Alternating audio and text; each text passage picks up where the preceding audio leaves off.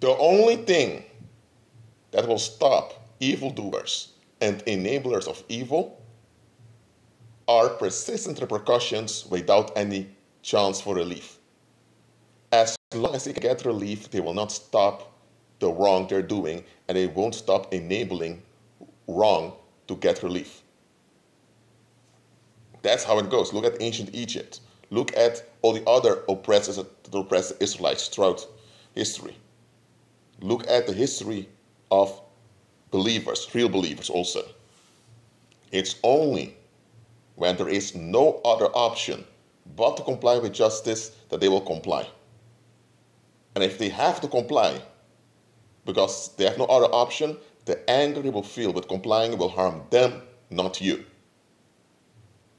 Worldly people, they want to be able to victimize at ease without being held accountable by anyone.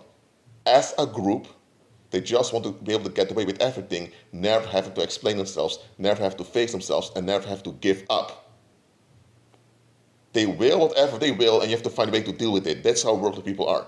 The moment you enforce justice, suddenly they will reveal themselves for the demons they are becoming. Because all worldly people are on their way to reprobation unless they become born again.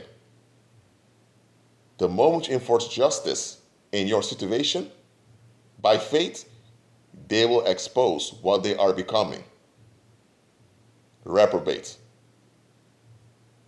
Suddenly, when they realize that attacking you will backfire, they will capitulate. They'll just flee from you.